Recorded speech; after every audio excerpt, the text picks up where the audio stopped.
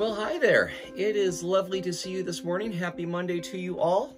Thank you so much for joining us for daily devotions through Redeeming Life Fellowship. And today, as we're following the Redeeming Life reading plan, it's been leading us through the Gospel of Matthew and leading us, we're following Jesus in his ministry and leading up to this climactic point where he's at Jerusalem and about to give his life as a ransom for many, as we had learned about a week ago. That all this is going somewhere, and the tension is building up as Jesus is confronting the Pharisees, and he's about to be talking about the judgment that's going to be coming on these people who have seen what Jesus is doing, have heard what he said, and still reject him. As Jesus is talking about this day of judgment that's going to be coming on Jerusalem and upon the people who regard themselves as the people of God, but don't recognize their Messiah. They don't recognize the person who God has sent to be their deliverer, that this is not going to go well for them. Even though Jesus desires and wants them to see who Jesus is and recognize the salvation that God has brought for them through Jesus Christ. And so it's a heavy-weighted passage, chapter, a series of chapters, which are actually sometimes a little bit hard to digest, but it's still important that we really do learn how to listen well to what Jesus is saying. And up to this point, as Jesus is prophesying and looking forward, getting our minds looking forward to this day when judgment, this day of the Lord, where judgment and salvation is going to come, that it's going to come when they're talking about the Son of Man appearing, which, if we know and recognize Jesus as the Son of Man, as Jesus is referring to the Son of Man appearing, he's referring to his second coming. What has been termed as a more sometimes technical way of saying it, in shorthand, what's called the parousia, or parousia. You can pronounce it either way that you like. That basically assumes that Jesus, through his ministry leads to his death leading to his resurrection leading to his ascension, but that after his ascension, for however long we don't know, that he's actually going to come back, and that if in his life, in his earthly ministry 2,000 years ago, that he inaugurated the kingdom of God, bringing it here so that it's moving in force, its presence is here, it's working in history, it's transforming lives, that its work will not be finished totally, completely, and thoroughly until he comes back. And that's why the early church, prays, Maranatha, come Lord Jesus, that our hearts should be aching and looking forward to that day when Jesus returns. And so what we have here is actually leading up to the parable of the sheep and the goats, which a lot of us know, are a series of 3 parables, that one of which was dealt with Sunday, but at least 2 of them in our reading passage today, in Matthew chapter 25, verses 1 through 30, are referring to basically what it means to be ready for the parousia, for Christ's second coming, when he returns, so that whenever that day comes, that we're going to be ready for it. And what I find so fascinating about these particular parables is that they're not comprehensive. In other words, to say, here's a laundry list that you can check off, do this, do this, do this, do this, do this, and that once those things are done, your bags are packed, your house is set in order so that when Jesus comes, everything's going to be hunky-dory. That's not what we're offered. What we're offered are parables, which, again, as we've talked about before, that parables have a way of messing with your mind, but also trying to get past the mental clutter and down to a heart issue so that your heart is prepared, its change is affected, so that when that you become the sort of person that this parable intends to make you to be. And so what you'll find here, and our focus is really primarily is going to be on the first of the two parables that are within this reading section. The second one is referring to the parable of the talents. That's verses, I believe, 14 through 30. And in summary, the one thing that you can say about the parable of the talents, where this master calls in his servants, he entrusts sections or portions of them with their wealth, and while he's gone, they put it to work, and they bring back an investment, and all is well. And what is so fascinating about that parable, and you can read it on your own time, but remember this, is that the last servant, the one who's entrusted with one talent, is condemned, not because he had done something wrong, but because he did nothing. Where God had entrusted something to him, and he expected him to actually put it to work in some measure, that God gives us his gifts, he gives us the talents, he entrusts us with resources, opportunities, and expects us to do something with them. In that, in the same way, a master would regard a servant who he expects to put what was entrusted to him to work and call him wicked and lazy. That the danger for us, indeed oftentimes, is that we're too afraid to take the things that God gives us and put it to work and suppose that as long as we don't do anything wrong with it, then things are going to be fine. A gift that goes unused is as good as no gift at all. And what God entrusts to you, he expects you to put to good use. So that this time that you're waiting, while he's gone, but will return, this is the time to be, for blood, sweat, and tears, to be putting the things that God has entrusted to us to work. That brings forth a good and lasting return. But we're actually not going to talk about that parable, but talking about the parable of the 10 virgins, which I admit it is one of the parables, similarly for lay people and scholars alike, is actually very difficult to interpret. Because, like so many weddings, and I'm sure you've been to many of them, I've been to several of them, some that I enjoyed, others that I tolerated, others that I just frankly endured, because it seems as though we're well past the stage of doing what might be considered a traditional wedding, where every single one has to be unique and different and lovely, and somehow fit some kind of, stereotypical image of some Disney princess wedding. I don't know.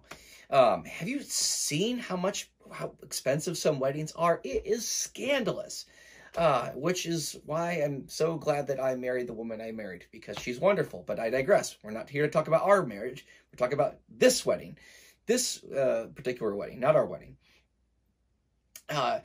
But you've been at that, or certainly been at some weddings where you're looking at the ceremony, and this person's doing this and that person's doing that, and you've just really felt lost because you really didn't feel like you knew what the customs were that were going on. You feel as comfortable there as you would be in a shotgun wedding.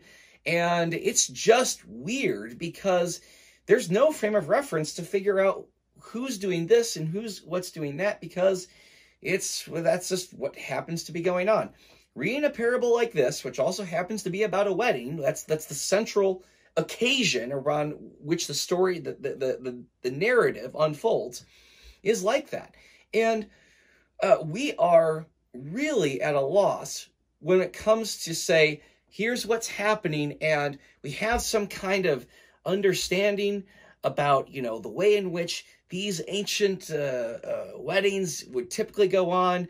The customs are foreign, but that's what we expect. And so this means this and that means that. And so reading a parable like this, you just have to find the extra biblical stuff to be able to try and fill in the blanks and everything makes sense. There's nothing like that. And it is very, very difficult, even though there's enough plain sense in the reading of this text that helps us to be able to get our minds around what it is that Jesus is saying and what it means for us to be ready for when he returns. There's two ways to think about readiness, or at least two aspects that we want to try and bear in mind when we're thinking about readiness. One of them is being about the readiness that comes from knowing when something is going to happen.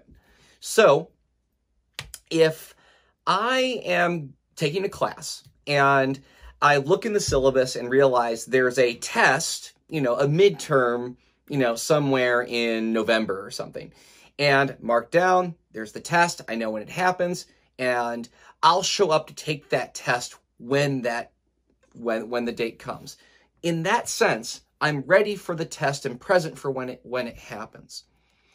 But then surely you and I have known or experiences where we've taken tests and by the end of it have put down our pens and realized I was not ready for that.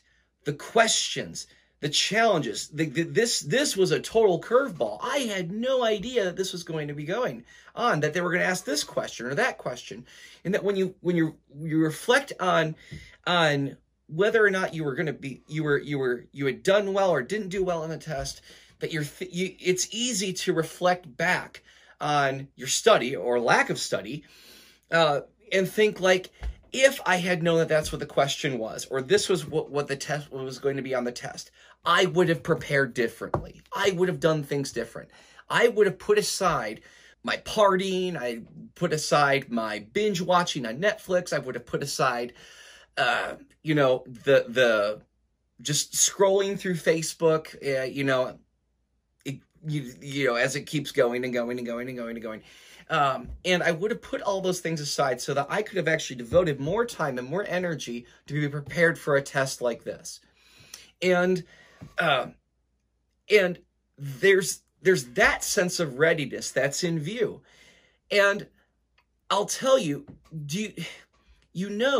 I hope everybody has this experience at least once in their lives where they go to take a test and they have been studying well. They knew the material frontwards and backwards so that when they were sitting down to take the test, that they could almost with muscle memory put in all the right answers and torch that thing and saying,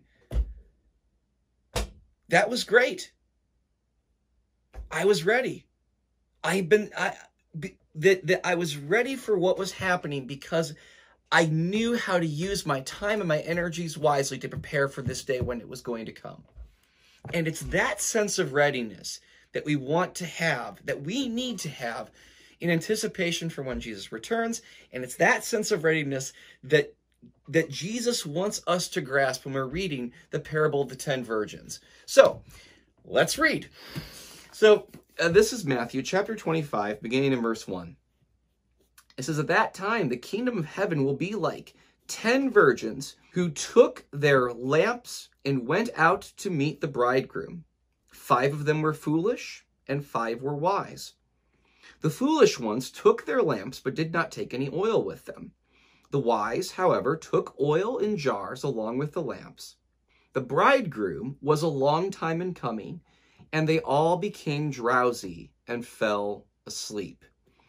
Now, isn't it interesting in this case where the situation that's at hand, that these virgins or bridesmaids, this isn't a harem, these are guests who are being invited to come to the wedding, and that for whenever it is that they were expecting the bridegroom to show up, he didn't come when it was that he was expecting.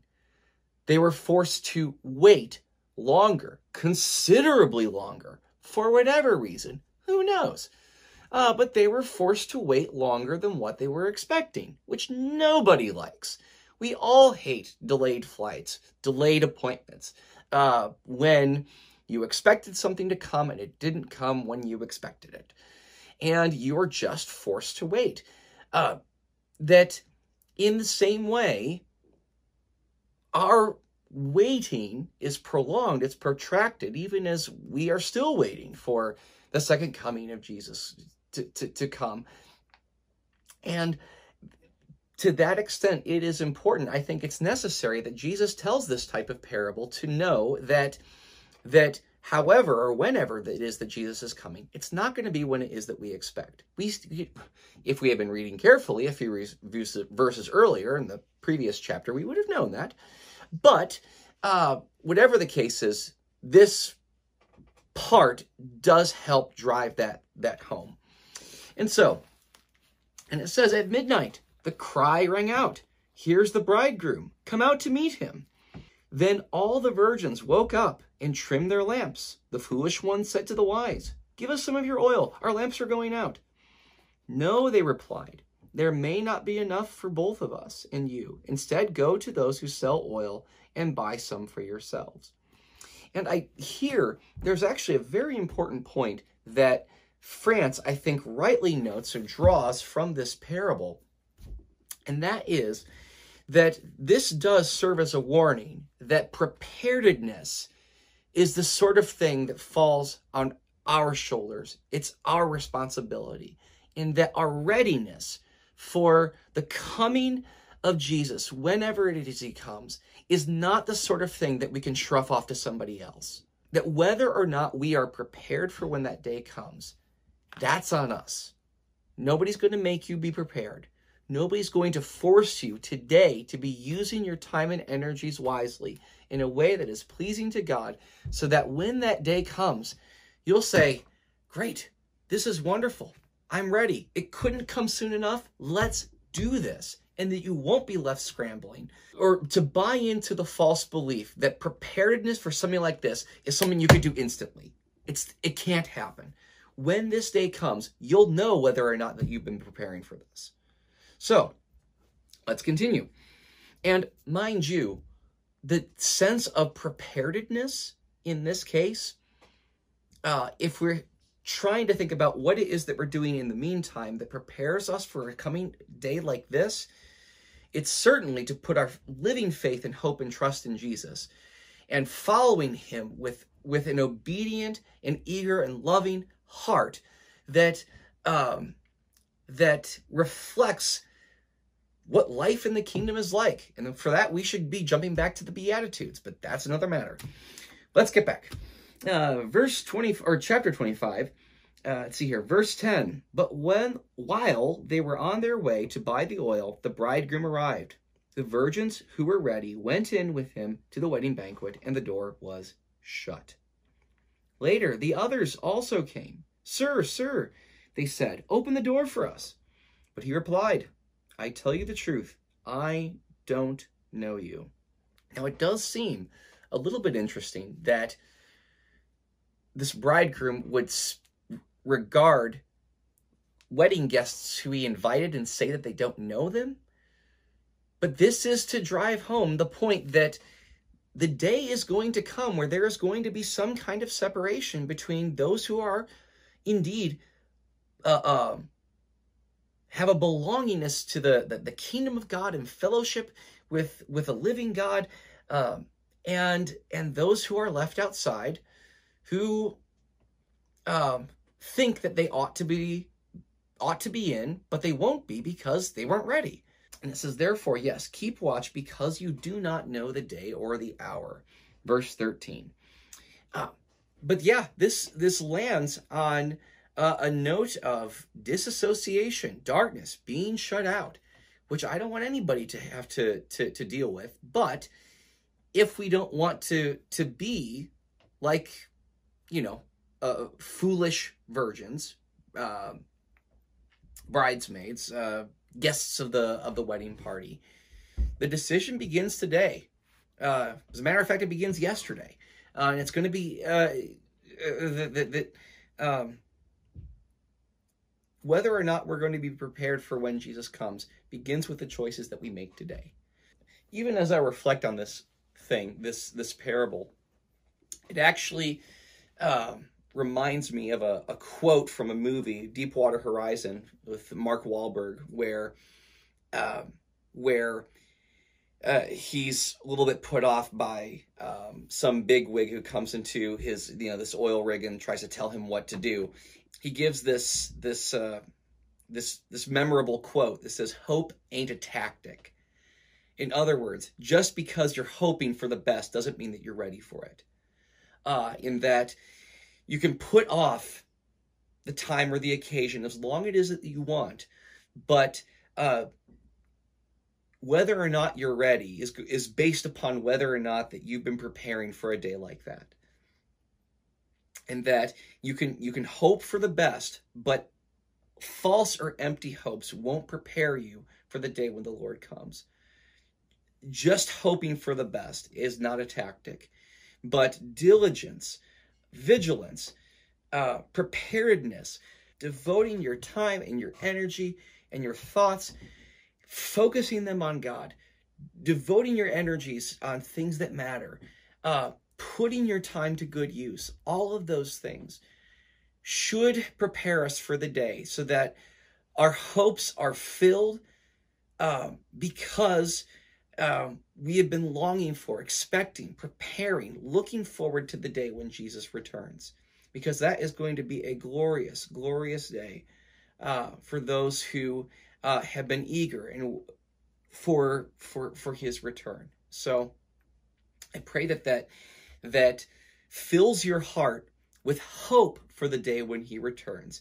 Perhaps today is the day when he will come, or perhaps tomorrow, but we want to be ready for it. And we need to live our lives in a way today that